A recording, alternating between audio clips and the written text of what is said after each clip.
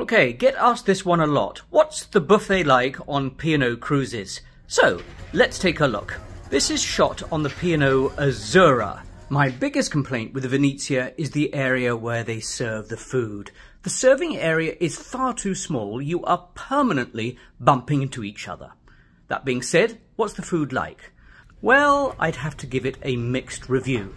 There are cold cuts, there are salads, there are main courses, but they're quite basic and they don't change day to day. It's repetitive.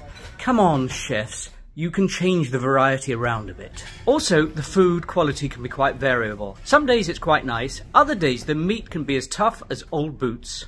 The star, though, we feel are the dessert. The desserts are excellent. So our verdict for the Venezia buffet, 6 out of 10.